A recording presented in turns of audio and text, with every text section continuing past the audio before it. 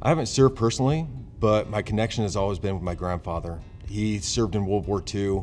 He'd tell me stories about just his service there. He served successfully in 16 missions.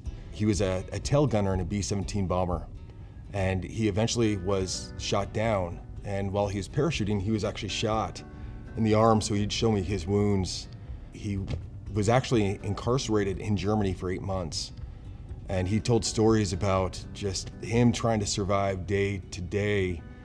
And eventually General Patton came in and rescued everybody who was there in that camp. But that's a remarkable story, and that's kind of where I found my love for the people that serve our country and just trying to give back to them here at Low VA Rates and doing whatever I can to be able to help them.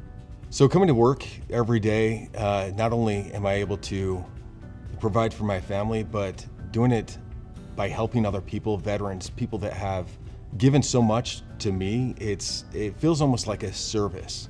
When I'm able to save people money, it's pretty awesome to be able to hear and see the reaction and what I'm able to help them out with. So in all, I just love coming to work, being able to make money and feel like I'm serving the people that serve me. So I've been in loans since 2008. I took a break to be able to go get my MBA at Notre Dame. And then I jumped back into loans. So I've always been geared towards VA loans, and it's just been an awesome experience. So I've worked for Low VA Rates doing loans for since 2008. And I've seen the entire market, right? The bull and the bear market, the highs and the lows, the recession. And during that time, it's been awesome to be able to save people as much money as possible. I took a little bit of a break in 2011, 2012 when I went to Notre Dame to go get my MBA and be able to further assist veterans in getting the best possible rate and helping them as much as possible. I usually wear a hat to work, so I look a lot younger than I am. I have 5 kids, right? Ages 12 and under, so when I get done with work, I go home and actually go to work. It's always chaos, trying to get kids in bed.